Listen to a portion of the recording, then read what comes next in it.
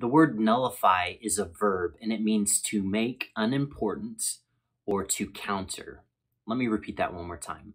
The word nullify is a verb and it means to make unimportant or to counter.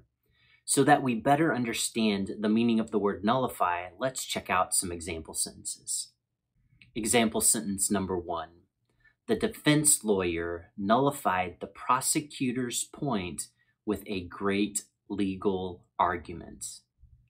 The defense lawyer nullified the prosecutor's point with a great legal argument. So it means that the defense lawyer countered or made unimportant the idea that the prosecutor was trying to communicate. Example number 2.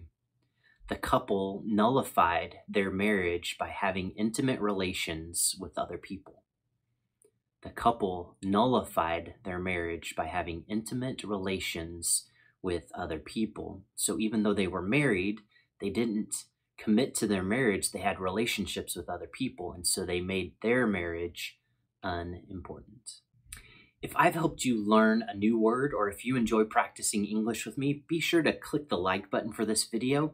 It helps me to create more videos so I can help you and other people who want to practice English. It's important that we understand what nullify means, but it's also important that we be able to pronounce nullify correctly.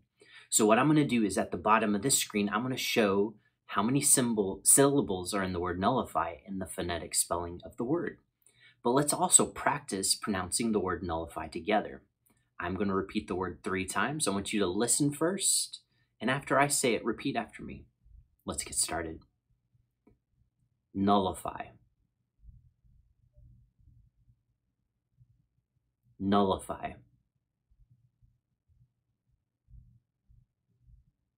Nullify. Hey friend, thanks for watching this video. Like always, if there's a part that you need to repeat so you can practice more, go and repeat those sections. And also check out these recommended videos so that you can continue to learn more English words with me.